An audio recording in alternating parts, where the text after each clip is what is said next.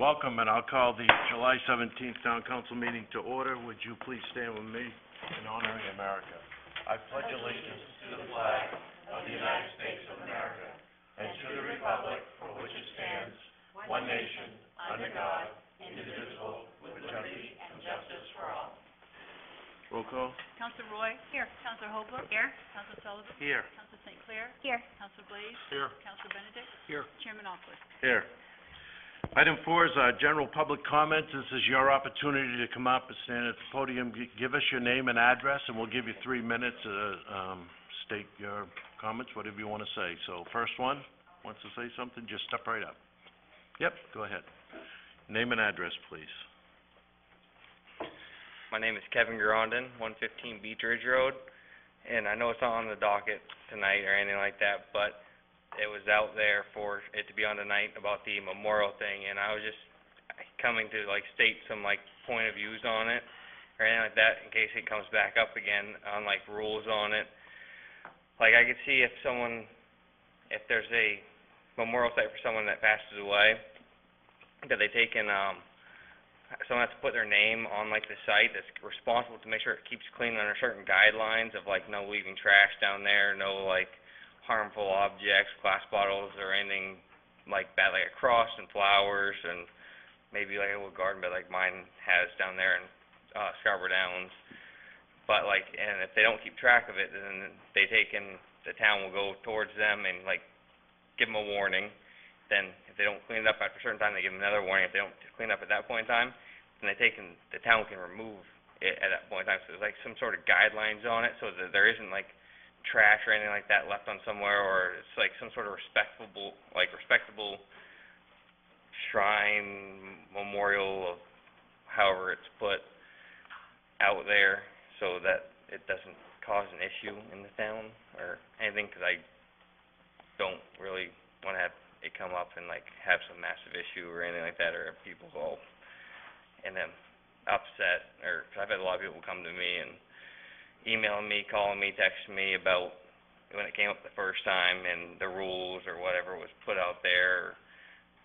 Everyone had different standpoints on it, but if it got put together in an organized way and put out there something like that, I think it might be a little sort of better maybe. I don't know. I'm not a good public speaker, so. No, that's very good. Thank you for your comments. Thank you. Next person to speak, just stand right up to the podium, please, and your name and address would be great. You have 3 minutes. My name is Kay Dillon, 382 Black Point Road, and I don't know Kevin and he doesn't know me, but I know his family. And having had so many of these students in school over the years in Scarborough and South Portland, unfortunately, I've known a bunch of these crosses and the families. And I just feel I support Kevin in his restrictions that he's presented to you. I don't like the flags, the balloons hanging, and they are a distraction for the driver. But I just wanted to say to anybody that sees any of the crosses, say a prayer and keep on going. Thank you. Thank you very much. Next one. Somebody else would like to speak? No, you're all set? Yeah, go ahead. Name and address, please. Yeah, 3 minutes.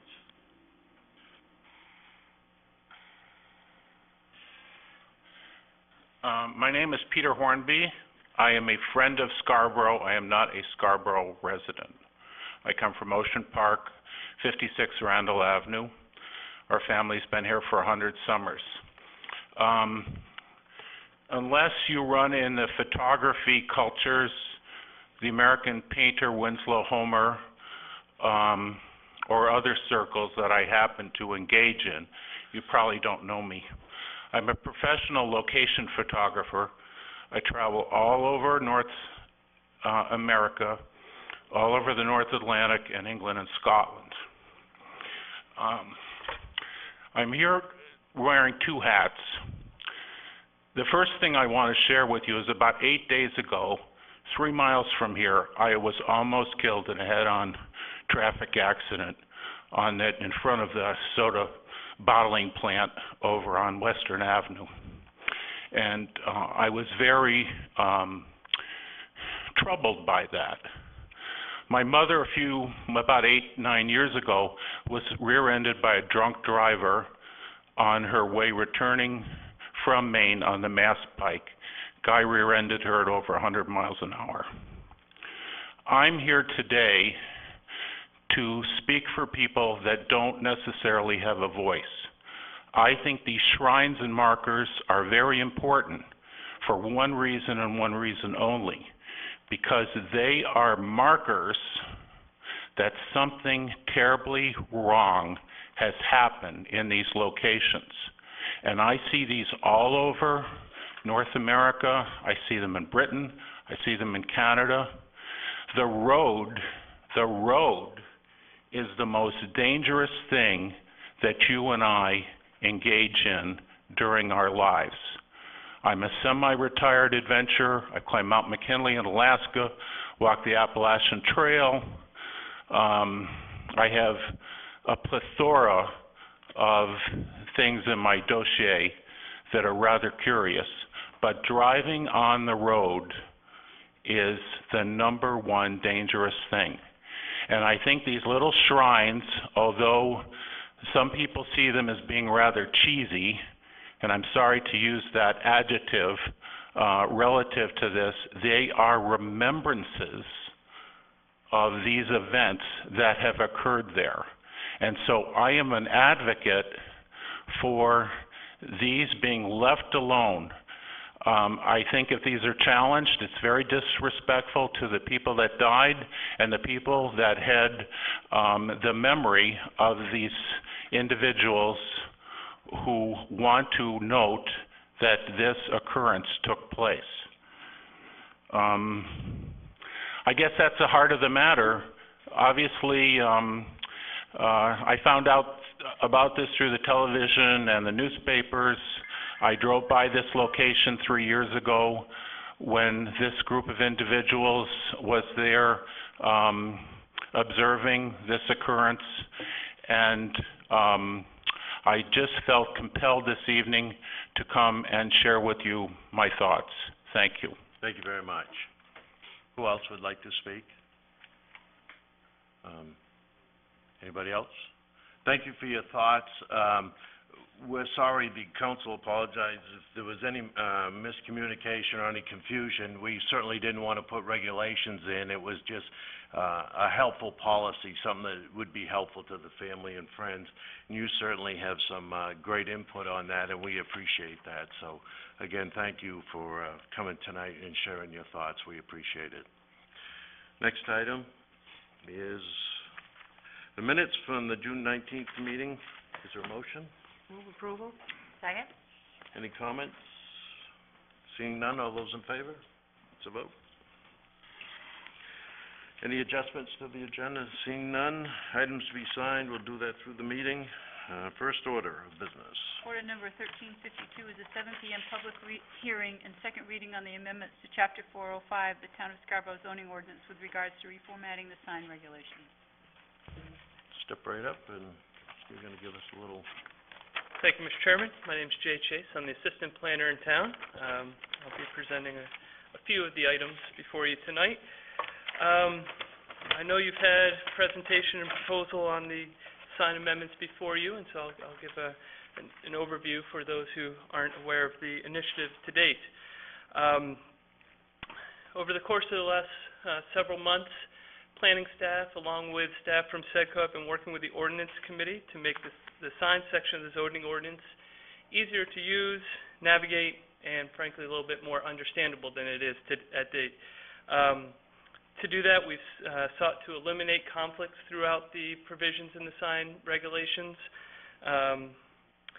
Again, as I said, the overall goal is to make the sign provisions easier and more straightforward at the time of application for customers who are looking to install or amend an existing sign.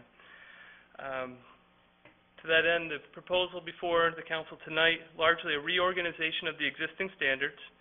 We've moved frequently used sections to the forefront of the subsection of the ordinance, such as the general standards for signs, the sign size chart, and moved other items such as definitions, regulations about non-conforming signs, and the like to the rear of the ordinance. Further, we've tried to modernize some of the language, as I stated, as well as make the language more coordinated, because in working with the sign provisions, staff and others have found some conflicts, and so we've tried to, again, coordinate the language throughout, which is always a good thing. Let's see, I guess I'll just, end by mentioning that the planning board held a public hearing on the item. I believe you have minutes that reflect that. Generally, the planning board was supportive of the overall changes. They did mention two items they'd like the council to consider. One, the planning board was not in favor of adding what is now referenced as B number 27. It's a section relating to gas prices and the color of the signs. The other item that the planning board mentioned, sought council to reconsider, was to amend the existing language that allows a reader board to be added to a non-conforming sign. They thought it would be this might be a good time to think about striking that provision, and that one could be found on page 24 of the proposal. It's section K2F. It's the paragraph after F. With that, one thing I'm sorry I failed to mention, in the reorganization, one of the big items that was accomplished as well was the Higas Parkway District had its own subsection within the sign ordinance that was established when the Higas Parkway Zone was established 10 years ago or so. And with the recent updates to the Higas Parkway that the Higas Parkway District, I should say, that this council adopted to make that zone more in line with our other general commercial zones, it was felt that this would be a good time to fold the Higas Parkway sign regulations into the rest of the provisions. There was an item that we just recently noted that was missed. In the Higas Parkway, has a very large right-of-way. Oftentimes it exceeds upwards of 150 feet. The Higas Parkway has allowed a 0-foot setback, no setback front lines for freestanding signs, where all our other zones require have a variable setback, if you will. And so if we've provided some language that considers maintaining that 0 setback, and that's been provided through the town manager. And we think that may be considered this evening as well. With that, I turn it back to you, Mr. Chair. Thank you. This is Order 13-52. This is a public hearing, and I will open the public hearing. Is there anybody from the public who would like to speak on this matter? Step right up, name and address. Nobody? Last chance. I'll close the public hearing, and what's the pleasure of the council? This is the second reading on this matter. Council Roy. I would move approval. And I'll offer an amendment. Order 1352, second. Anybody second that? Second. Discussion? Yep. Council Sullivan. Are these, what we have in front of us, is this what the council discussed along with the planning department without any omissions from the, planning board? Correct. Planning board is just simply advisory, we relate that to you, but the draft before you is what was passed in first reading with that, and it does not incorporate those changes. Okay, thank you. Question on the colors, the fuel price sign colors. Would you clarify a little bit of that? Sure. That was an amendment which can be found. I'll try to flip to the page here. Is it 27? It's subsection B, number 27. I think you'll find it on page 8, top of page 8. That's a provision that allows for electronic fuel price signs to currently all reader board signs, all electronic signs under our current standards either need to be gold or white lettering and numbering in this case. Through the ordinance committee discussion, it was forwarded that to add this provision that allows fuel prices to meet industry standards. Right now, I believe those standards are green and red, if I'm not mistaken, but the way this language is written, it allows for gas prices to meet gas price reader boards to meet the industry standards for colors. And what was the planning board's objection? The planning board felt that, for consistency's sake along the roadway, gold and white would be the preferred. I think there was also reference that when the reader board standards went in, again, some 8-10 years ago, there were studies that found that the gold or white lettering was less distracting to drivers, and it was easier to see than other colors, and so that's where the gold and white lettering provision comes from, and so they felt to be consistent and to having basically follow the recommendations of that study would be that was their preference to see.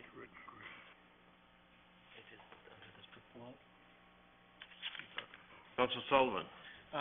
That's one of the changes I brought forward, and I disagreed with that finding. I've seen the white and I've seen the gold, and a matter of fact, when the Citgo station put their new sign in, it came with green and red, and there was another sign right down the road that had amber, and I found the green and red being much more easy on the eyes than the amber or white. So I never found that distracting. That was my opinion on the ordinance committee, so I brought that forward and wanted those changes done. Or if the council thinks they want to go the other way, that's fine. Councilor Sullivan, are you making an amendment, or what are you proposing? Nope, I was just He wants stating. as it is, As it is. Right, I there. wanted I it just as was it is. curious as to what the Yep. colors were, that's all. Any other comments? Did I, Yep. Yeah, I thought the Councilor Sullivan made it real clear, meeting ago, or 2 meetings ago, about the red and green, and discussed it all with Dan Bacon, and that was supposed to be what was going in. It is. It is. I was simply reflecting what the planning board had said at their hearing. yeah, They that's just fine. raised 2 items. I just wanted to know what the colors were. I'd like to Roy. offer an amendment, relative to that no minimum, setback for the Haggis Parkway. It would be under section E, 3, which is, it talks about, required minimum setbacks in the front lot line in the right-of-way. And, I would offer the amendment to add 3A, that there is no minimum front lot setback required for freestanding signs from the Haggis Parkway right-of-way. All other dimensional requirements established in, section 12C shall apply. Second. Discussion, Councilor Roy? Must be a reason. No, I think, well, the reason, I think Jay spoke to it, I mean, because they have so much more right-of-way area, that it was not going to be obstructive or obtrusive, and we wanted to maintain that standard for the Haggis Parkway. Anybody else? The amendment first, all those in favor of the amendment? Opposed, it passes. Now the main motion, all those in favor of the main motion? Opposed? Next item is, order 13-53. Thank This you. is a 7 p.m. public hearing and second reading on the proposed amendments to Chapter 405C, the Town of Scarborough Shoreline zoning ordinance, to update the accessory unit standards to eliminate the requirements for public sewer and water. We have a brief explanation from Jay. Yep, and actually, I just picked up on the fact that this references a amendment to the Scarborough Shoreline zoning ordinance, Chapter 405C. This is really an amendment to the zoning ordinance, and I'll explain that in just a moment. It has to do with the provisions for accessory units. As most of you will likely recall, back in the winter of 2012, Council updated the accessory unit allowance in the zoning ordinance to make it easier for folks to create accessory living units within single-family homes. Prior to the amendment, the in-law apartments, as they're commonly referred to, required folks to go to our Board of Appeals for review and approval. Over the course of years, the Board of Appeals have been approving them readily, so it seemed to to make sense, to make the process a bit simpler for folks, to make it a straightforward permitting process through our building and code enforcement folks. At that time, there was added language that came from, I believe, some model language that was looked at to require in-law apartments in the shoreland zone to be served by public water and public sewer.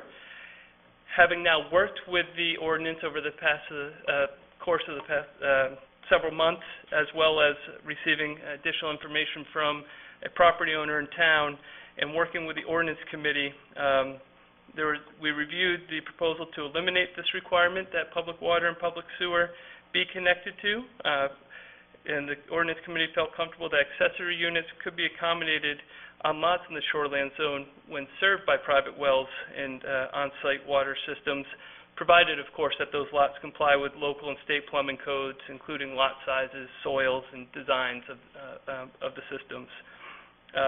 Just mentioned that the planning board held a public hearing on this item and was fully supportive of the action. Thank you. And this is item 13-53, and it's a public hearing, so I'll open the public hearing. Is there anybody who'd like to speak on this matter? I just have a question. Anybody? I have a question. Seeing none, I'll close the public hearing, then we'll have a motion. I have a question. Yep. Does this mean that on a piece of property where there's an existing house that is serviced by public water, that the attached building can have a septic? In the likely scenarios, they would have to connect into the public sanitary district system. If they were adding an in-law apartment, they'd have to. No, it's simply allowing for sites that aren't currently accommodated by the sanitary district system, that if they can, again, prove out that they could have a septic system of adequate size to control the on-site waste, that they could add an accessory unit on-site. Thank you. Would you feel that The rules usually, being the sewer lady from 89, that if there is sewage that traverses by your home, you're obligated to connect by the Scarborough Sanitary District. do you think it should be written in there that those who have to stay with, so we don't have multiple uses on property? I don't know that that's necessary. It's as was just stated by Councilor Roy, it is a requirement by the sanitary district. There is sort of a service, I don't know if agreement's quite the right word, but a service requirement. And that's certainly something that through the normal permitting process, our code officers are cognizant of. So I don't know that it's necessary. It may be redundant, but certainly if the council would like to consider such language, or I simply was trying to see if they thought it should be in there as a clarity, make it simple. Do we have a motion, then we can have a discussion? Yeah, move approval of Order 1353. Second. Thank you. Now the discussion. Anybody else would like to speak? Anybody? Well, I just think that, it's required by the sanitary district, and if the code enforcement is going to have to review the permitting process, that's part and parcel of the permitting process that they hitch up to the sewer and water. I mean, it automatically happens. Or if you built an accessory unit onto an existing home, it would, again, need code enforcement to give an occupancy permit, and that occupancy permit would require that they be connected to water and sewer. Is this, Councilor Blaze. is this strictly for shoreland zoning? what all this does is it strikes one line in the existing provisions. As you might see, it's in the ordinance, accessory units have performance standards that the code office and the homeowner review to be sure that an accessory unit can be built.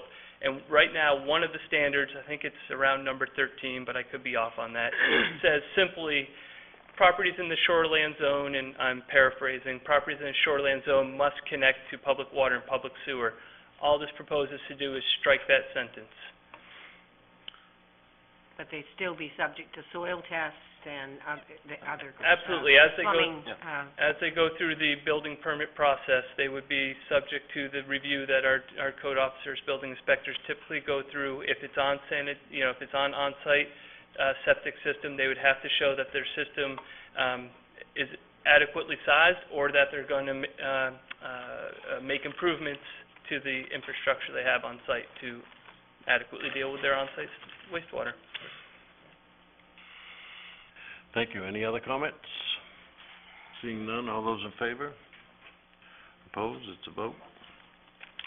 Next order. Order number 1355 is a 7 p.m. public hearing and second reading on the proposed amendments to Chapter 303, the Town of Scarborough Personnel Ordinance. And we're gonna have a little, I think I'll just simply introduce it. There's not really much by way of introduction. We've included the amendment passed in first reading by council that's been incorporated into the draft in front of you. Jacqueline Mandrake, Human Resources Director, is here should you want to get into any of the detail of the proposed changes to the ordinance, but it is intended to clean up some things that we've noticed over time, comply with federal law and the like, and we do recommend your approval. and we did remove that part that Yes. we talked about. The draft before you... I know Penny Historian is listening tonight, so I wanna make Yes, sure. the draft before you reflects what was passed in first reading, which removed that suggested revision. Thank you. This is a public hearing, so I'll open the public hearing. Is there anybody who'd like to speak on this matter? If you would, step right up, name and address. We'll give you all the time you want. 3 minutes. Seeing none, we'll close the public hearing. What's the pleasure of the council? This is the second Move reading. approval of order 1355. We have a second? Comments? Any comments? Yeah, Councilor Holbrook. That it kind of cleans up some of the missing holes, if you will, that we were talking about. There's just some standards in here. Employees can't have, seniority over a direct family member and those types of things. It's all just kind of current language that's in most places of business. Nothing really too earth-shattering, but just for the folks at home. Standards of conduct, ethical responsibilities, those sorts of things, all those little tidbits that are in every workplace now. Yeah. Thank you. Anybody else like to speak? Seeing none, all those in favor? Opposed? It's a vote. Under old business is order number 1341, a second reading on the proposed amendments to the Town of Scarborough official zoning map to update the zoning districts that apply to the Scarborough Downs property and adjacent properties in the vicinity of Payne Road. Jay's just going to introduce this briefly. This matter's been talked about before this board quite often, but we thought we'd just at least put the zoning map up to help guide the conversation. I would just note the orders 1341 and 42 are certainly hand in hand, in that one affects the zoning map change, whereas the other actually makes the specific language changes to the land use regulations. Go ahead, Jay. Mr. Hall said much of what I was going to say. Again, just a brief introduction, recognizing this has been before this board a few times. By way of brief background, as I just said, it's an initiative by the Long Range Planning Committee to update the zoning for the Scarborough Downs and the surrounding properties as shown on the map. Again, I think we'll be talking about this order and the order that has the actual zoning change, as they're part and parcel. The goal of the proposal is to provide a range of activities that are consistent with the comprehensive plan and the desires of the property owners. To that end, the Long Range Planning Committee held a series of public workshops and individual meetings with property owners, culminating in the proposals before you. As mentioned, this item has been before the council for both first reading and public hearing, as well as been to the planning board for a public hearing. And again, the planning board was generally supportive of the proposed changes. I just note that Mark Ironman, Mr. Ironman, over here to my right, is professional consultant to the Long Range Planning Committee, who's worked most closely with Dan Bacon, and we're both here to help answer any questions that the council may have. With that, I turn it back to you, Mr. Chair. Thank you. Before we take any council action, is there anybody here from Scarborough Downs or that area would like to speak before we get started? If you would, step right up. Yeah, we'll give you 3 minutes.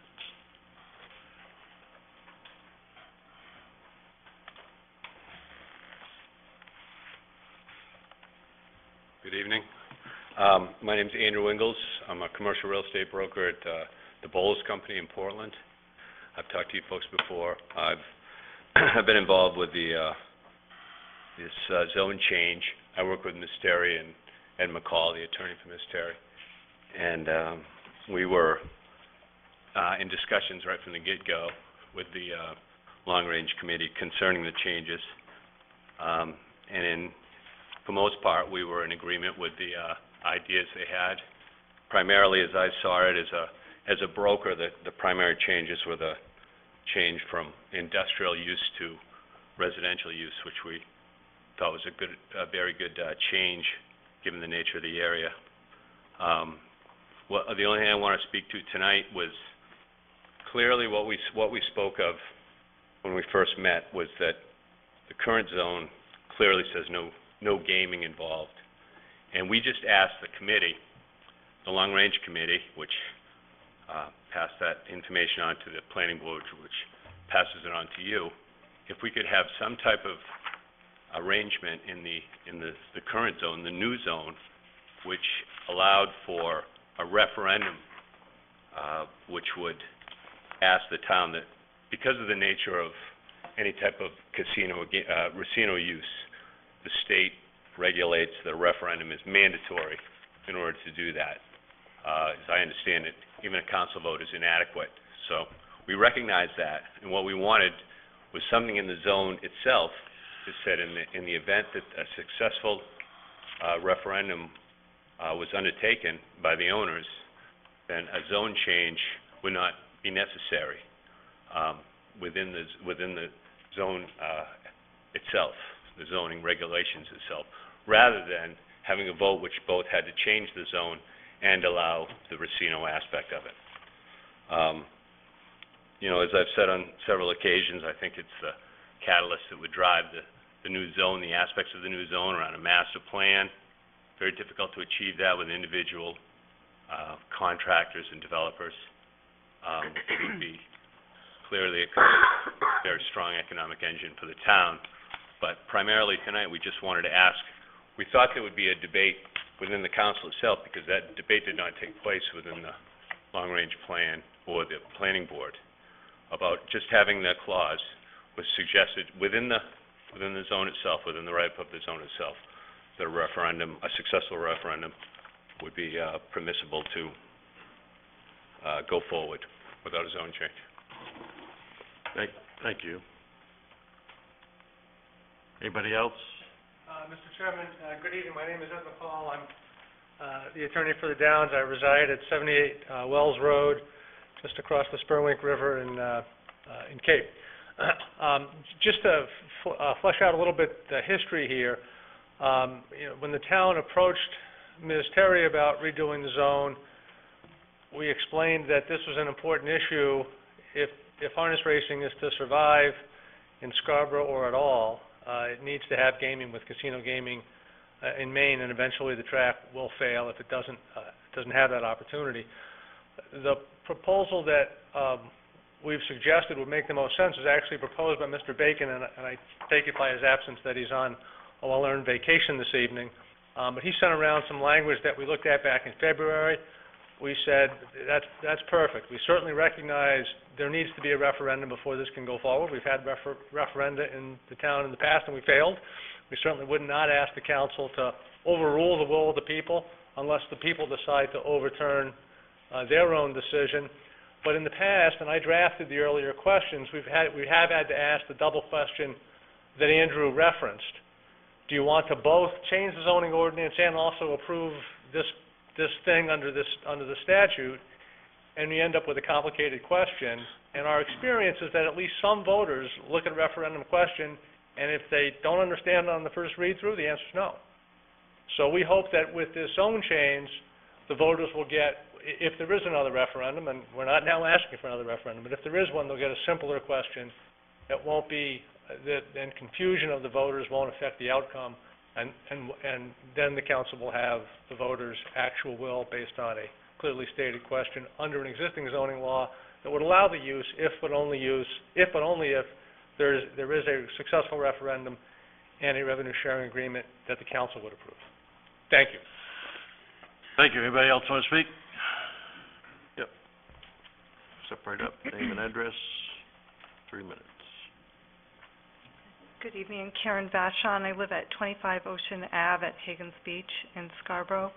And I just want to make sure that the language is clear in the zoning to include electronic gaming, casino-style gambling with Scarborough Downs, so that when the referendum does come before the people are clear about what that is. And I just want to make sure that the language is clear. So I thank you.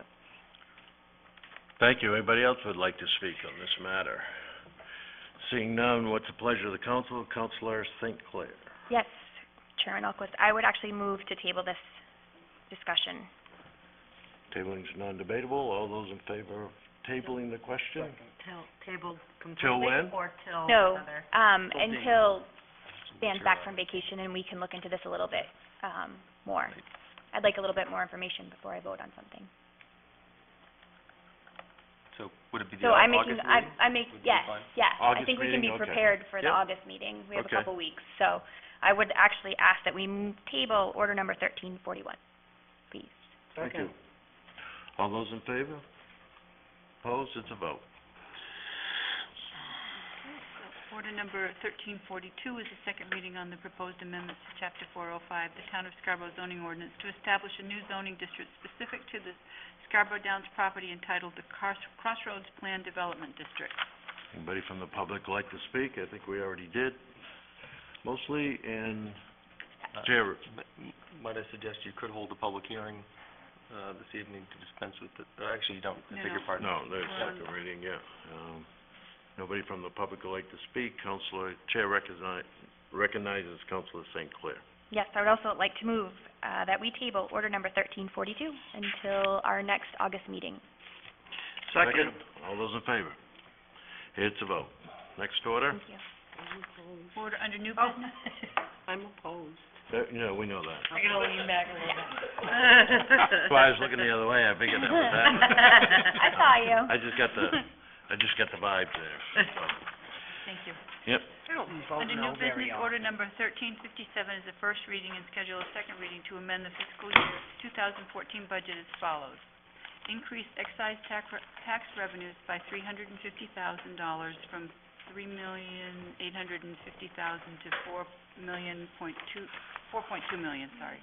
Decrease municipal revenue sharing revenue by $326,432 from $1.1 million to $782,212. Increase general purpose school aid by $788,038 from $3,471,253 to $4,259,291. Increase school employer retirement appropriations by $520,283 for a total school education growth budget change from $38,954,233 to $39,474,516. Thank you. Before we go any further, I'll ask the town Just manager. very simply, essentially, as the clerk read, there are three components that we're considering this evening that are a function of the state budget finalization. Those being the municipal revenue sharing, additional general purpose aid to education, and of course the additional expense for teacher retirement costs. And while you're considering an amendment in those three regards, we also suggest you consider the excise tax, though that wasn't entirely a function of the state budget. It's just our projections have gotten a little better, and if there is a component related to the final state budget as well. What really brings us together is the approval of the additional appropriation, and what comes with that is what I think is the very good news of a bit of a windfall, I would say, of additional GPA from the state for education. this body might recall a workshop in these chambers with the school board when this matter was discussed, and I distinctly recall that evening that there was some conjecture that we might actually lose GPA in the final analysis. So this is certainly welcome news, and I think helps ease the pain. The net effect of the proposed amendments before you this evening would reduce the tax commitment by $291,323, which equates to about an 8% reduction in the tax rate. I'm certainly pleased to go into more detail about any of these factors if you like. Just a final point of reference, I distributed for your review a copy of the action the school board took this past Monday evening, July 15th, that dealt with at least the two school-related issues, just so you see what they did earlier this week. Obviously, we do have representatives from the school here, and perhaps they have some input as well. Yep. Next, I'll ask, is there anybody from the public who'd like to speak on this matter? Please step right up, state your name, and if you have any comments. Seeing none, this is the first reading. What's the pleasure of the council? Would you like to hear from school? I think Yeah, they're they don't there. want that, I think. Yeah, sure, oh, go ahead. Yeah, I thought we...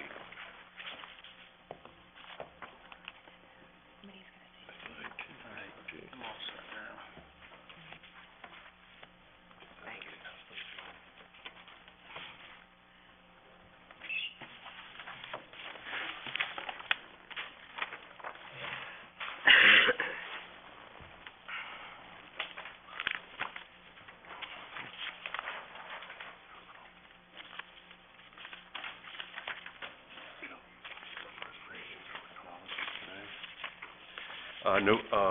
I'll be referencing the poster here.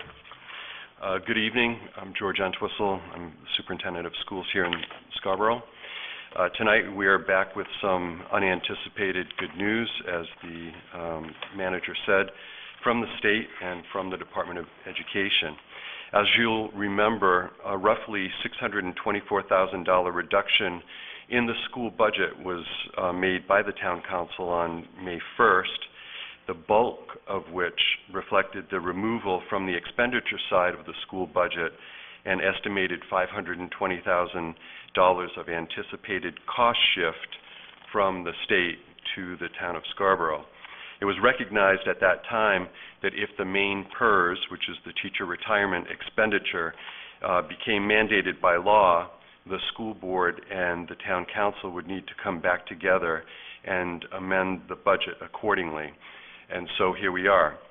In a response to the cost shifting from the state to the towns, and to help offset the impact on the towns, the state legislature has allocated additional dollars, approximately $28.1 million. Like all state allocations to the public schools, this money is apportioned according to the Essential Programs and Services formula, what we all know to be the EPS formula. We in Scarborough were cautioned not to expect, as the manager also referenced, that our share of the new revenue would likely even offset half of the $520,000 bill that the state has now handed to us. Please allow me to just take a couple of minutes as a departure from this presentation to address an unfortunate and but very unintentional oversight in providing an explanatory note to the council related to Scarborough's previous subsidy calculation for FY 2014, which is also derived by way of the EPS formula. You see, a fully recognized root cause of great confusion and consternation since the time of its inception is EPS, the State Department of Education's formula that is intended to provide an understandable and equitable mechanism for distributing state funds to schools. The EPS formula, however, has proven to be, on virtually all levels, neither understandable nor credible.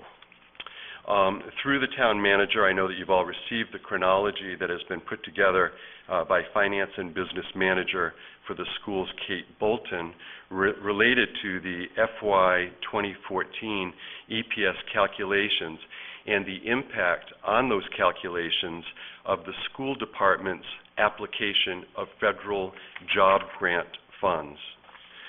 Let me give it to you in nutshell form. With the best interests of the town in mind, the school board back in 2010, while following the guidance of state officials in charge of administering these federal funds for the state of Maine, applied grant monies to cover salaries and benefits for custodians and bus drivers.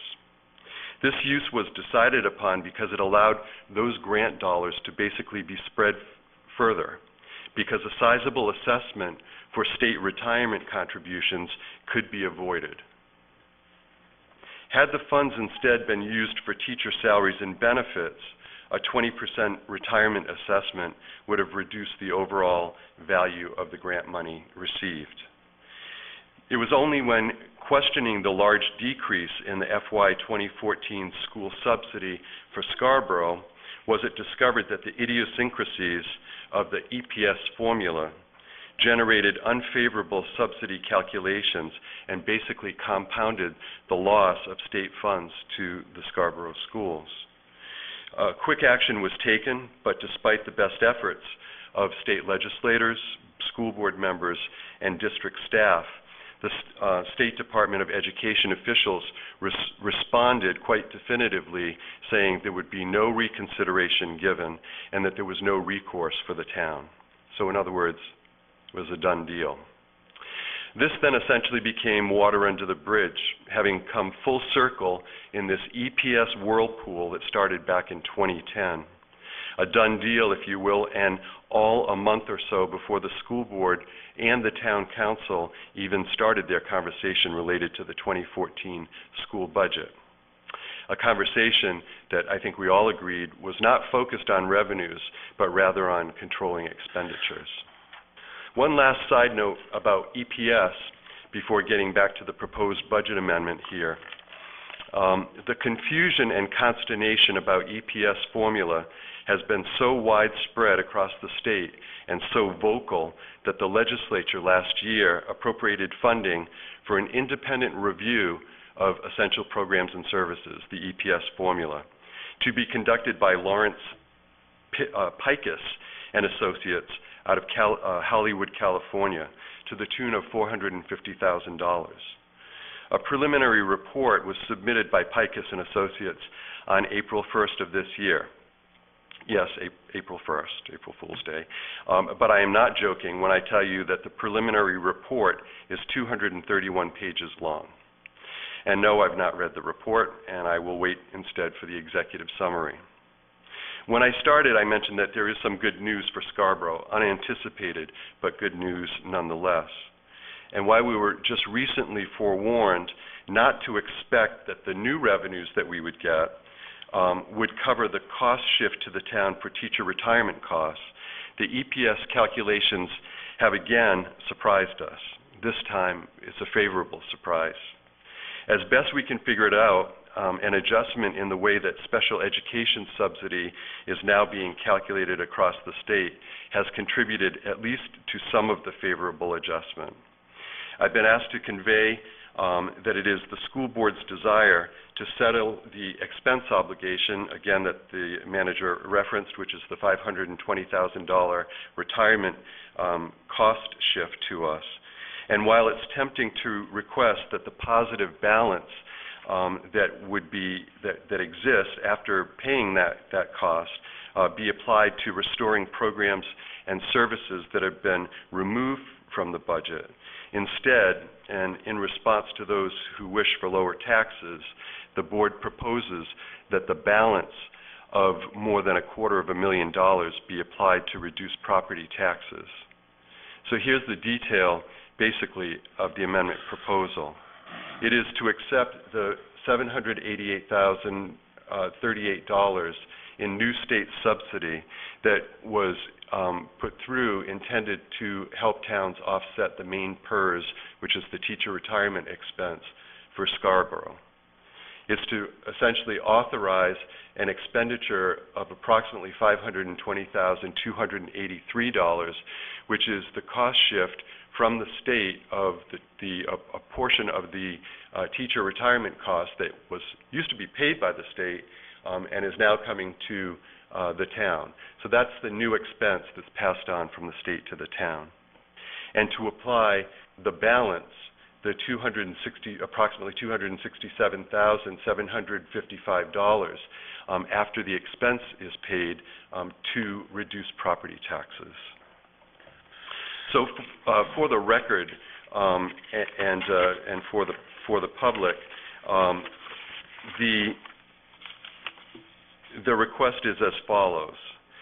Whereas the state legislature has approved additional allocation to general purpose aid to the Scarborough School Department in the amount of $788,038 for fiscal year 2014.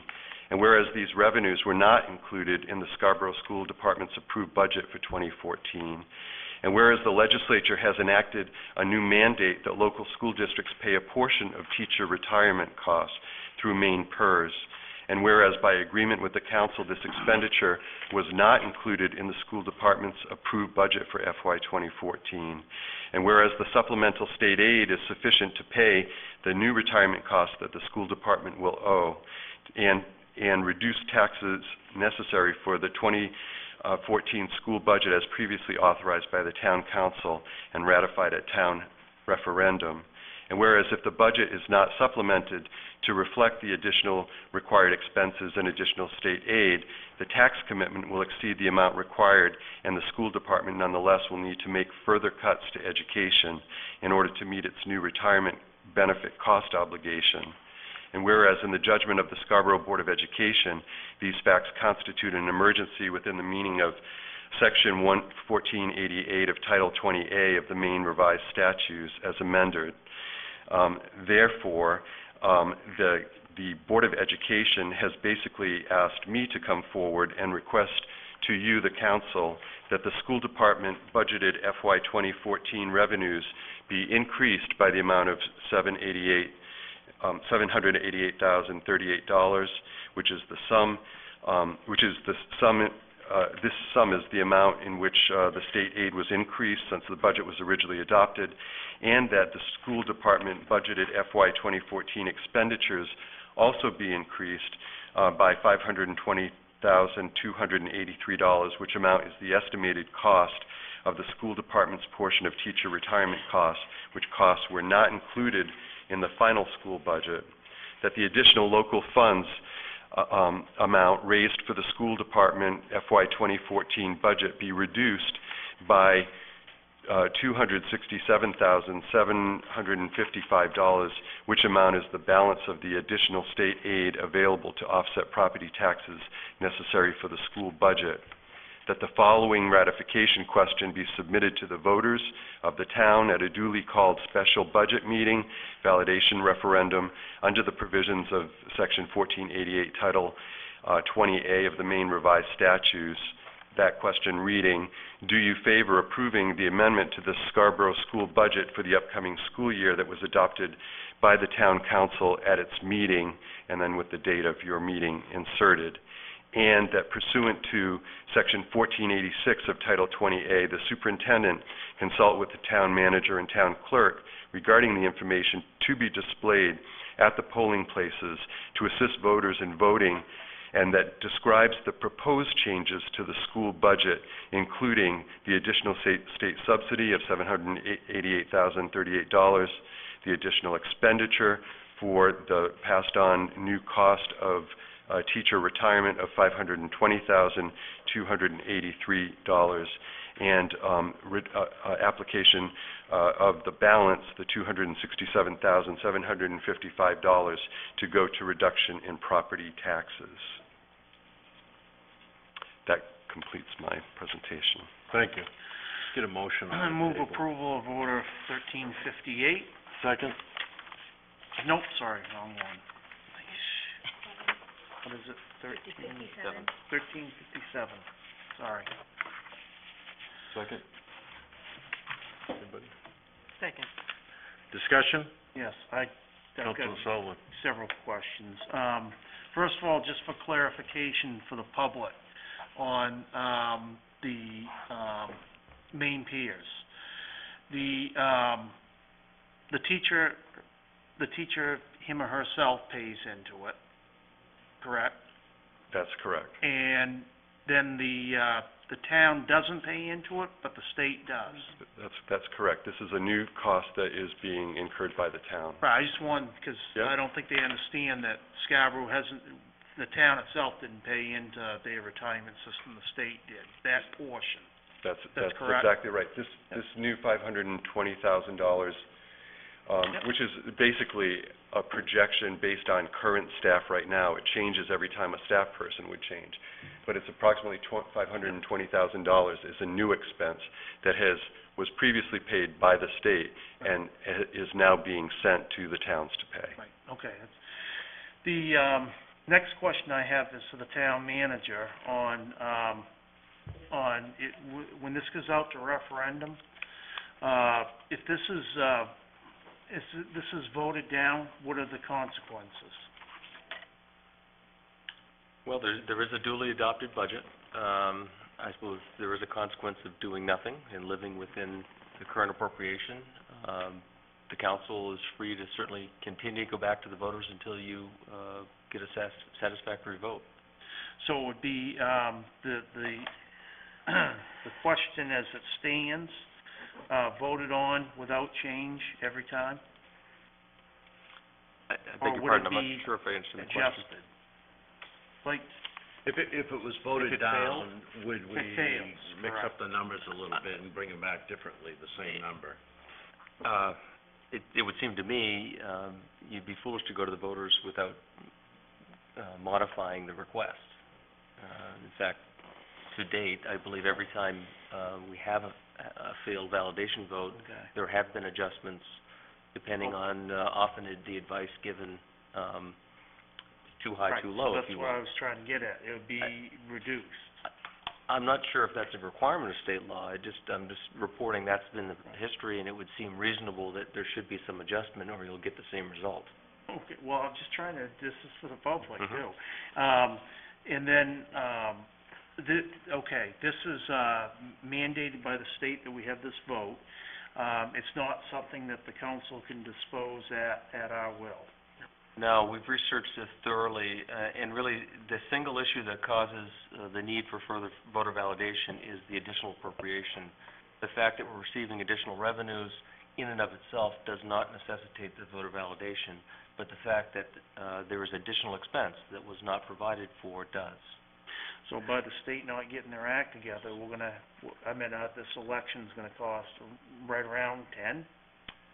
I would defer to the town Thousands? clerk in that respect. Oh, 3? Okay, good. I wasn't sure, because I've heard that figure thrown around.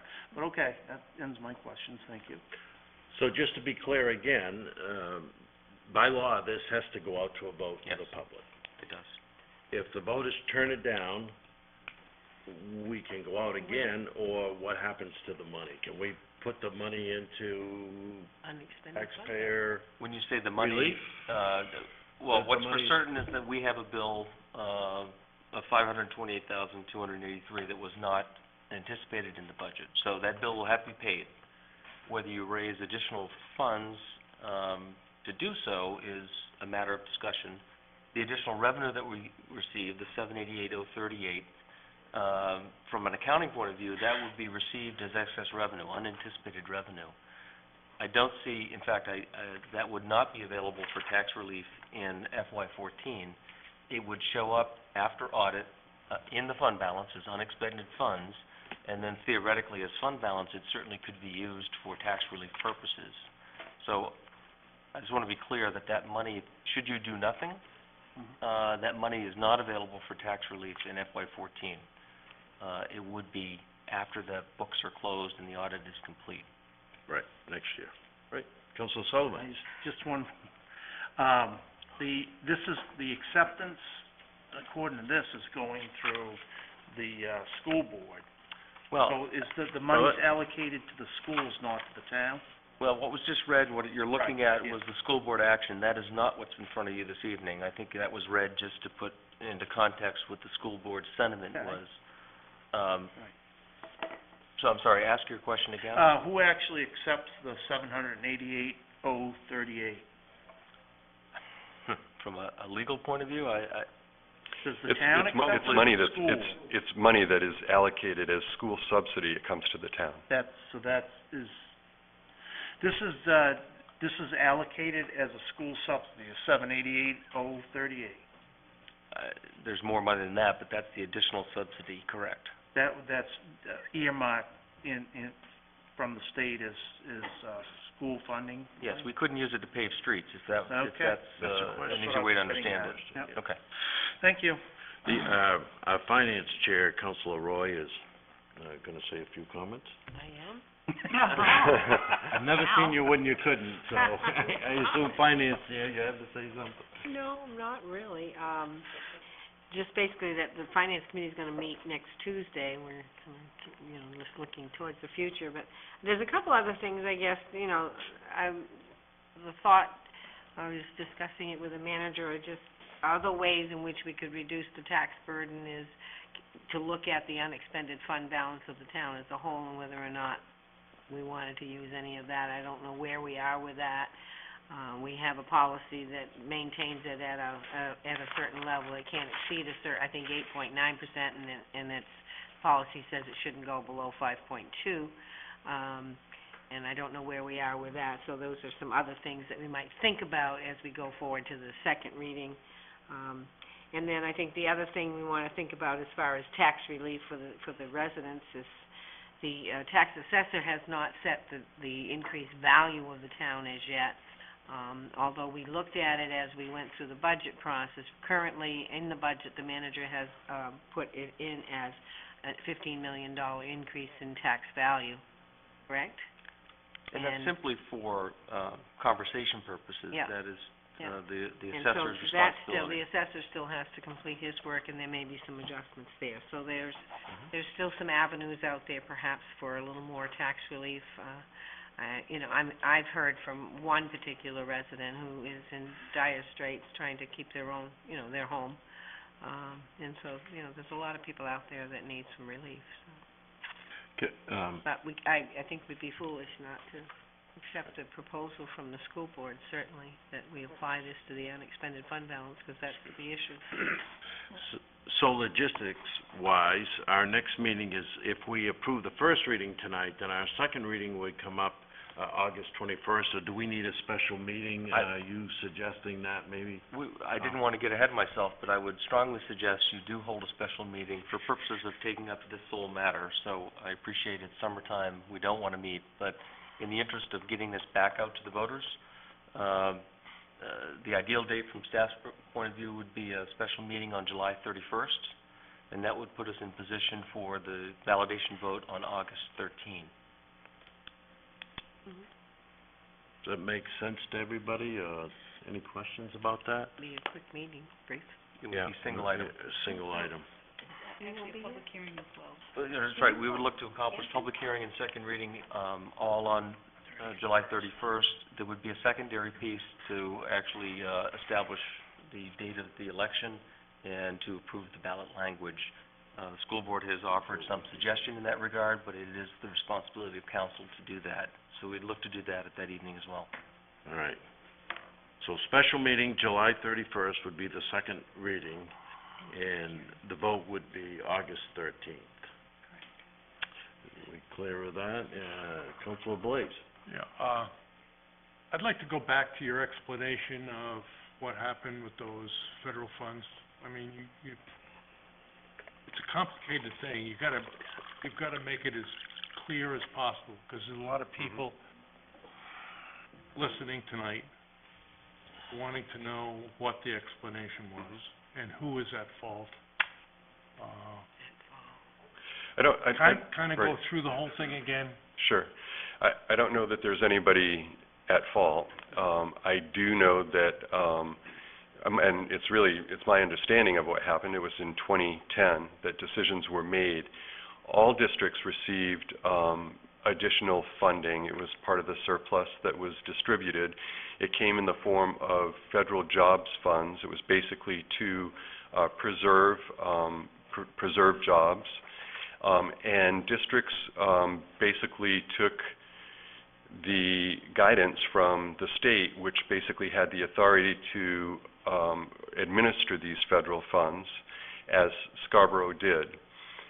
When they looked at how best to use those funds, they thought it would be in the best interest of the town to apply those funds to jobs that did not require the additional assessment of retirement. So in other words, it's about a 20% markup for retirement contribution. So if you basically fund jobs that don't have the requirement for retirement, then in fact those dollars are going further. And that's what... But you just told us that we're not responsible for the retirement of the teachers. No, there is... What's that? This is a unique string attached with the federal money.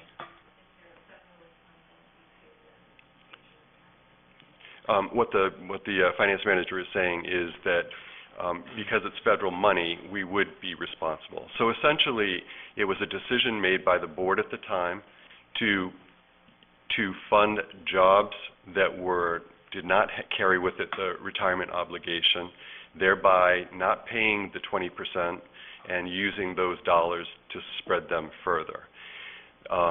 There was nothing indicated by the state at the time that was providing guidance and basically approving the use of the funds. So the state approved the use of the funds for the school bus drivers? That's correct. And basically there was no forewarning at that time that the use of funds would, when run through the EPS formula, would basically backfire, if you will, or basically result in not really saving the money and in fact compounding and generating a higher loss of subsidy because of the way that the funds were used. Did other towns experience the same problem? I believe that there are other towns that did experience the same problem. I think that there are other. This has happened all across the country because all of the states receive federal jobs funds, and I know I was in Massachusetts at the time, and I believe that that was a fully appropriate use for funds. In Massachusetts, of course, Massachusetts does not have an EPS formula that, when calculated, comes back and sort of, cuts your subsidy. I have to say, it's not how I use them in Massachusetts, but I believe that there were certainly other districts that did, and because it was a different state, because they did not have an EPS, they were not penalized. Another question, the $520,000, is that going to be an ongoing annual amount? Yes. Or is this just for the next 2 years? It is a change in who gets the bill. Well, it certainly is true. It's tied to this biennial state budget, so it's possible, like this law was changed, the law could be changed again. The law changes, yeah. For certain, it's in place for the next 2 years.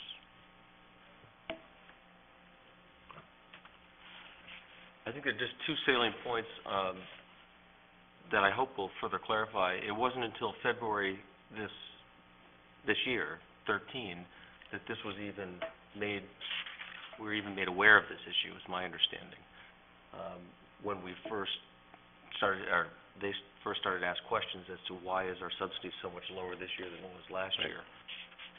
The other important point is that this is kind of a one-time pain.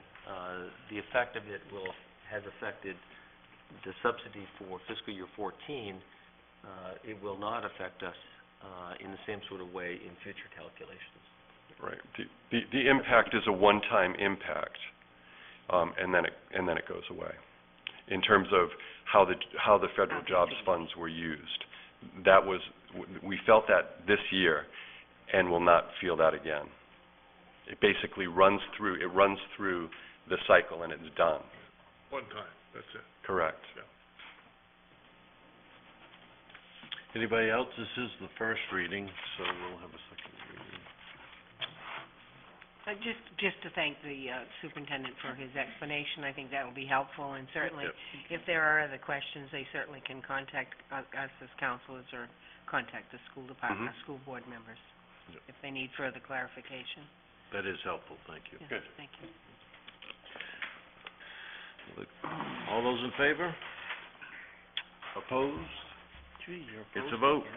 Order number Excellent. 1358 is act to authorize the town manager to sign an authorization for entry with the Army Corps of Engineers relating to the dredging of the Scarborough River, Federal Navigation Project. Yes, very briefly by way of introduction, I'm very pleased to have helped secure about $3 million in federal FEMA funding to help dredge the Scarborough River. As a footnote, this money was part of the Hurricane Sandy authorization, and we became eligible as a result of, it's been a project on the books, but lacking funding, so that's really what's responsible. We've been moving very, very quickly to move this project up the line in terms of getting it done as soon as possible. Federal law requires certain times of the year only where dredging can occur, and that takes into account shellfish and other marine life and such. That period is generally from October to April of each year, so we're working feverishly to meet that window this year. As part of that, we've been asked to, in partnership with the Army Corps of Engineers, to allow entry and access through Ferry Beach, if you will, the parking lot. A great benefit of this dredge project is not only will we get the dredge accomplished, but the dredge spoils will be pumped up onto Western Beach, which is the beach that fortifies Proseneck Golf Club, who, in that area, if you're familiar with it, has sustained tremendous erosion damage historically, and most importantly, through these winter storms have been particularly harsh, to the point that there was actually breach and the fairways flooded with seawater. Long story short, to accommodate the dredge project and the beach nourishment project, the contractors will be looking for access across and through our lands to access Western Beach. And on the other side of the river, closest to the co-op and the pier, they're looking to stage some of their construction material and equipment, if you will. So this authorization for entry allows that temporary construction access at those two locations to accomplish the work. Thank you. Pleasure of the council. Move approval? Second. Any questions? All those in favor? It's a vote. Thank you. Non-action items, we have none, I believe. Standing committees, special reports, Council Roy. Not a lot of meetings, that's good. The only thing that I attended recently, well, it was June 27th, I attended a PAX workshop where we talked about selecting how the projects are selected for the application of the $13 million in federal funds that PAX receives. Basically, some of the major things that came out of that is not specifically focusing on projects that expands the numbers of roads, but expands alternative transit choices. Really looking at bus service and rail service and those kinds of things. So it was kind of an interesting workshop. Energy Committee will be meeting tomorrow at 7:30. We'll be talking about the Tri-Gen model, and I bought some videos, I hope. I think that meeting's been canceled. Has it? Oh, I didn't see that. As of late today. Okay. Yes. I didn't see that email, so that's a good. And that's it. Council Holbrook. Appointments Committee met this evening. We have 2 names to post. We have for the Planning Board, for a second alternate position with a term to expire in 2013 is Nicholas McGee, as well as for the Ad Hoc Historic Preservation Committee, we have Craig Frederick. Oh, nice. And those will come up on our August 21st. town council meeting. Yes, correct. We do have several vacancies on various boards and committees. We have openings on the Board of Assessment Review. There are 2 openings. Cable Television has 5 openings. Coastal Waters and Harbor Committee has 2 openings. Community Services and Recreation has 1 opening. Energy Committee has 1 opening. The Parks and Conservation Land Board has 1 opening, and the Personal Appeals Board has 3 openings. So if anybody is interested, please come contact the clerk's office if you're interested in serving on any of our committees.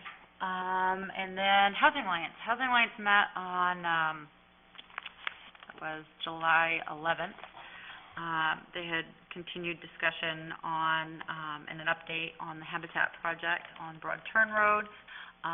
We will be partnering with Habitat to make progress and start the, there is a noise study that needs to be performed before the community block grant can be distributed to us. So they're going to get moving and proceed with that. And then at our next meeting, they will be discussing the order that was tabled at our last council meeting. Good, thank you. Can I just add on the Energy Committee, we'll be doing, we'd like to set up a workshop for the council prior to, I don't know whether it'll be August or September. Probably September, I think. But we're ready to, to update you on the process of the Tri-Gen project, cost, and, its benefits and its ROI, and I think it will be good. We need to move forward on it because we are receiving grant money from the Efficiency Maine of $216,000, so we have to be continually. Maybe we can try to do that in September meeting. Yep, okay. Councilor Sullivan. On July 2nd, Ordinance Committee met. We discussed ban on public urination along with disrobing in public. That's been tabled. Property tax deferral for seniors. We're working on that. Building design standards and requirements. That's still working on, not being forward yet. And also telecommunications with the cell phone towers, where there's dead zones and what they need from us to be helpful in resolving that, because 10 years ago people were opposed to cell phone towers, and now that cell phones have taken over and smartphones, 3G, 4G, there's become a change of heart on that from the general public, so we're looking into that. Some new items that we're taking, will be probably taken up at the next meeting, is septic design standards. And then for the Transportation Committee meeting, will be next Tuesday night, the 23rd. And I have no idea what's the agenda is now yet, I don't believe. Do we know when the next ordinance committee meeting is? The next ordinance committee meeting, hasn't been scheduled yet. I think, we'll have to get back to you on that. Thank you. I think it'd be probably the 30th. Of, this month. This month of July? July, yeah. The 2nd was a makeup. July 2nd was a makeup. So, I'm gonna check with, Dan and, staff to see if, the 30th, they can get stuff prepared by then. If not, then, I'll, contact everybody and reschedule. Thank you. Councilor St. Clair. I don't have any. All my committees were just reported on. Awesome. Councilor Blaze. I've got a couple items. One, the employee incentive program is off and flying. I don't think I'm privy to discussing, an item that has come up, but, I will say that the very first suggestion that was brought forward would have a huge potential savings to the town. Right. That's all I'm gonna say about that. But anyway, the committee has met. The town has, all the town managers have folded out the, program to the employees, and they're slowly receiving suggestions, so hopefully it will be a very successful program.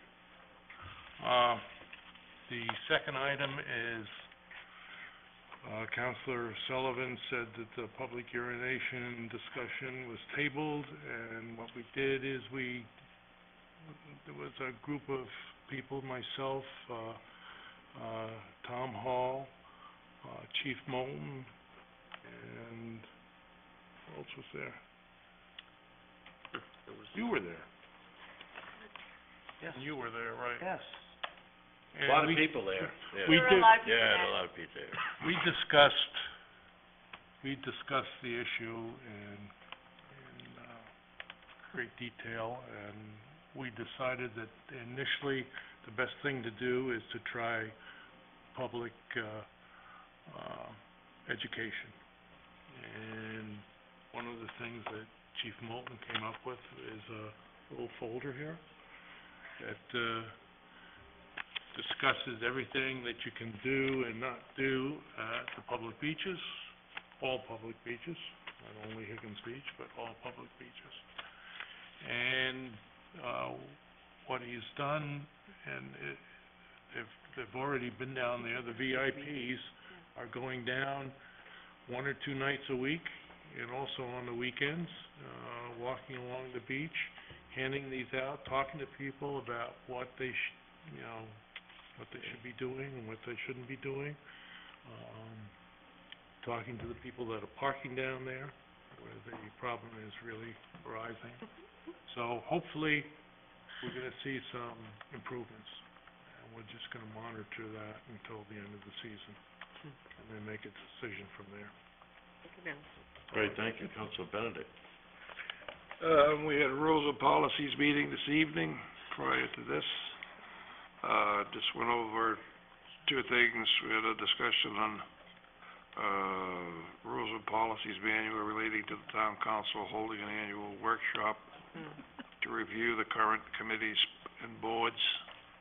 We took policies out of it and just left it at current committees and boards to be taking place the first quarter of the year, so that we could be all up to speed with what everybody's doing, accomplishing, not accomplishing, necessary and unnecessary. The other thing, there was basic discussion was proper approach to review the pest management policy, and we've basically pushed that off till September, when we can have some professional help with what's going on in the field, what's good and what's bad, and where we need to tweak. And that was the extent of the meeting. And the Coastal Harbors had a meeting earlier this month. Summertime wasn't too well attended. There was maybe 5, including Dave Garbo. And they just went over some of the business with clamming flats. And one thing that did come up that I was glad to hear was the woman that rented the spot for something to do with a clamming business has been working very successfully. There's been no problems, no anything of bad. So it was a good decision on our part to let that take place. And then they were talking about the very extenuous cleanup that they do during the summer. And as part of having a boat in the water, you got to spend so many hours in cleanup, which I don't know how many people knew. And if you don't, you lose your rights to put your boat in the water. So they were just going over that and who had what hours, where they were coming, where they were going. And that was the extent of that one. That's all I have. Thank you. Town Manager's report. Yes, a couple quick items. Quickly on project updates, we are well underway with the observation deck at the field house down here at the turf field. You can drive by and see it. The roof line has been modified. The rubber membrane is down as of today, so it's watertight, we're pleased to say, and on schedule. There's virtually been no disruption with activities down at the turf field and down at the athletic complex. The Dunstan project is about a week behind schedule. It's going to be the end of July before it's complete. The good news is all the work is night work, so the disruptions are minimal. I'll say, at least my phone has not rung. In the last couple of nights, they appear to have put a lot of pavement down.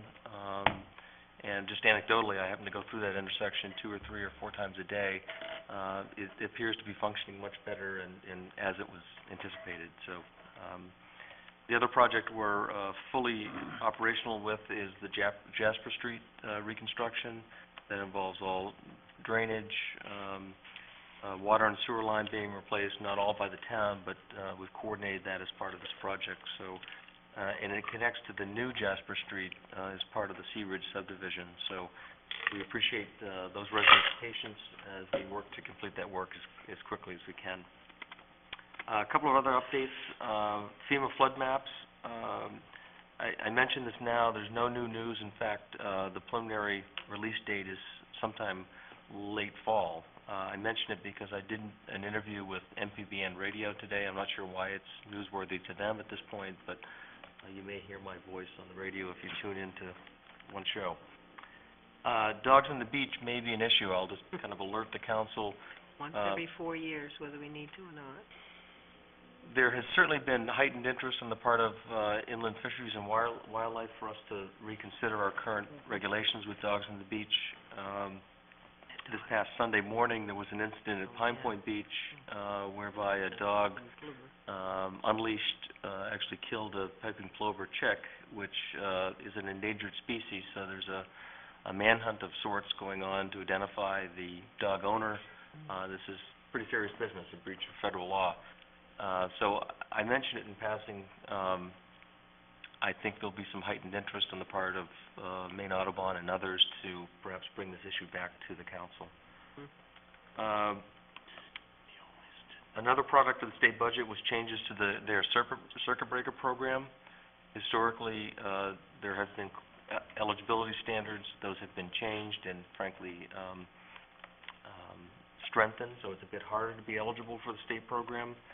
As important, they've also severely reduced the total amount that a eligible resident can receive. The maximum award used to be up to $1,600. It's now $300 for those 70 and under, and $400 potential for those 70 and older. It doesn't appear we need to do anything with our local circuit breaker program. Our local program does require eligibility first with the states. I mention it because since their standards have changed, it may be that not as many people are eligible. So that's something one of the committees may want to take a look at in the coming months. Well, it has to be changed. Our program's got to be changed. It doesn't have to. We're simply tied to their eligibility. So to the extent they change their eligibility, it doesn't necessarily, as a matter of procedure, affect us. But it may affect the total number that are then eligible for our program. But my only observation is it's not essential that we change it, but we may want to. I had mentioned some weeks or months back to the council, we're looking at doing some slight reconfiguration of the clerk's office. Town clerk's office will be rearranged in such a way that the public will access immediately off the front hall, opposite door. The door that exists has just been shut, a door that's opposite the collections window, and we think that will be easier for the public to find out where they're going. That's going to require some interior renovation, as you might expect. I believe the furnishings in there are original to the building, so they're about 20 years old. to accommodate the clerk's office. That office obviously needs to function. We're gonna relocate them to Chamber B for about a 2.5-week period.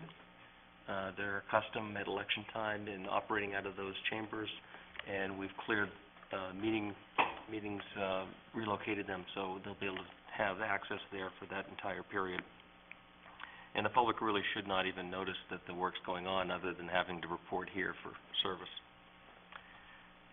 Lastly, just a reminder, McDonald's, down the street here has their grand opening this Friday at 10:30 in the morning. I know Councilor Roy is going to appear, I hope, since I see her on the agenda. Just an observation, that project was, fairly incredible start to finish. They appear to have worked, 2 and 3 shifts through the night to get that project open, and, it was mentioned earlier, design standards, this is a subjective opinion, but I really like the way it looks. I think a fair amount of that final product is a result of the planning board working with them on design. And lastly, just an appeal to, first to the council, but more importantly to our residents, our friends north of the border in Lac Megantic, I guess is the... Yep, it is. Megantic, have obviously suffered a tremendous tragedy. There's still lost souls that they have not identified yet, but it could be as upwards of 50 people. And from a town perspective, something like 5 square blocks are simply decimated in the middle of their town. So they've obviously got some real challenges. Interestingly enough, the town of Farmington, Maine is their sister city, and they have partnered with TD Bank, and they've created a relief fund. So with your permission, I'd like to at least make this available as a link through our website, and should residents wish to participate on their own, it's there for them. Go ahead. Thank you. Councilor comments, Councilor Sullivan. Well, I don't have a lot tonight, but hearing about the circuit breaker, program, I think that's pretty shameful what the state did. I mean, that's gonna, affect a lot of our, seniors that are on fixed incomes. And I think it's funny that we're gonna end up giving them more than the state does. And we can afford it least than the state, so, that's shameful. And, but I guess the whole deal with what went on up the State House this year was incredible. Being, late with their budget and just the shenanigans that are going on out there. But, like I said, I'll end my comments with that tonight. Councilor Holbrook. Just kind of an interesting note, for those of you that don't know or are familiar with, Scarborough hosts once a year, in the summer months, annually the Tranche Montaigne Tournament, and that will be happening, this month, the 27th. And that's kind of a big thing for the wrestling community. And it's quite a thing to see so many folks show up. Also, again, on a wrestling note, they are the charity of the month at Clink. So anything that shows up at Clink this month without a designated tag goes to the boosters. There's something else, but I forgot, so. That happens. Councilor Roy. Just, I forgot to mention, Finance Committee is meeting next Tuesday. I had mentioned it earlier, and we're gonna talk about our strategies for next year's budget and start working on it now. And then we'll talk a little bit about tonight's action on the budget. And so, also, the open house with Horizon Solutions was held in June, and I did attend that in the building. That's the first building on the Parkway, and hopefully there'll be more to follow. I want to thank Kevin for his comments about the memorial areas, and I think that's the biggest factor that we were trying to get at with just the policy, keeping it clean and keeping it neat and honoring and respecting, and hopefully that'll happen. And the other thing, SEDCO has moved. I think you may all have received an email, but Karen said stop in any time. They are down at the corner of Willowdale and Route 1. And certainly my condolences out to the Lake Megantic. I have many relatives in that area. I haven't seen a list yet, but I have a number of relatives that live in Lake Megantic. And the circuit breaker, if we could get the information of what has changed, what the guidelines are, so that we can look at ours and figure out something different. And then I have a very long list of people who have passed because I didn't do the list in June, but I always like to recognize and to offer condolences out to the friends and family of the folks. So Gregory Cole, Ralph Tim, Angela Jania, Alicia Wade, who is a resident at Casa, Joanne Greenlaw, Joan Willis, and then there were 11 of our World War II veterans that passed away at the Veterans Home, and most all of them were 95 and older. Earl Maxwell, Kenneth Phillips, David Watson, Emil Gagnon, Boyd Brown, Odie Trudeau, Paul Karras, George Mulcahy, who had just celebrated his 100th, James Keller, Louis Theriot, and John Olson. Thank you. Councilor Bennett? I have nothing to say. Councilor Blades? No comment. Councilor St. Clair? I'll also be at the McDonald's opening. Anybody's wondering. I am not on the agenda, but I will be there. You can take my place. No. We can get you on if you like. No, it's fine. I have some kids that are really excited that's opening again. They've been packed. What? Yeah. They've just been packed. Okay. Yeah. That's it. That's all I had. Okay. Thank you. Councilor Holbrook had a Councilor Roy moment, but she's back. I remembered what I was gonna say. Just a friendly reminder to folks, because they're free concerts, and it's nice to go do something and not have to spend a lot of money, but, concerts in the park are in full swing. This Thursday is Motor Booty. That tends to be a pretty popular one with folks. So again, you're looking for something to do with your family and not really have to spend any money other than maybe a ice cream cone on a hot summer evening, but it's always a good time. Thursday evenings. Last week was 60s Inspiration, or they were from the Boston area. They were excellent. And I won the 50-50. She's buying the ice cream. No, I gave them Councilor I Roy gave is the money buying the back. ice cream this week. I gave them the money back. That's the headline. Back. My comments, I appreciate Kevin Grondin coming here tonight and his comments. We had a nice discussion before the meeting, and he agrees, and we talked about, what we need is guidelines, and that's all we tried to do as a council, is offer some kind of guidelines to people who are in that position. So he had some really good input, and I certainly appreciate it. We all do as a council.